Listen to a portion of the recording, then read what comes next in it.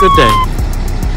You're looking at the front of our school and the exit for Zone 1 for our fire drill.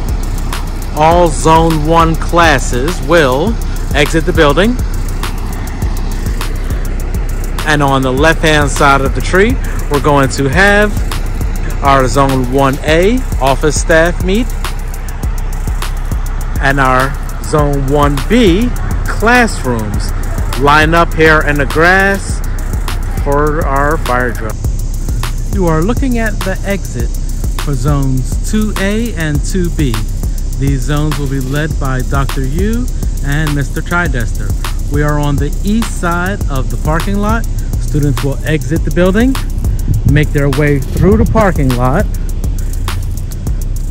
and Dr. Yu will have the first 2 sets of lanes, Mr. Chidester at the 3rd set. You are looking at the exit for Zones 2C and 2D. The students will exit these double doors, make their way through the parking lot, and again, stand between the medians. Your zone leaders for Zones 2C and 2D will be Ms. Gowett and Mrs. Edwards. Now that you are outside of the building, you will notice that we have cones set up in between the medians, and these are the places where our classes will stand. You can see that this space has 4 cones, meaning that we could have 4 classes stand comfortably in this space.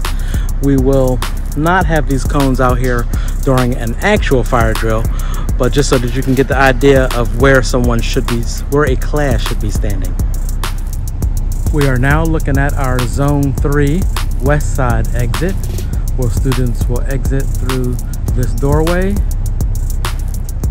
The art class will exit from the art room, and students will make their way forward in between medians here on the west side, and it will work the same way, where we have plenty of space for students to line up. And we are now looking at Zone 4. This is everyone from Hope, PE, and Fine Arts. Your staging position will be in front of the goalposts down at the end of the practice field.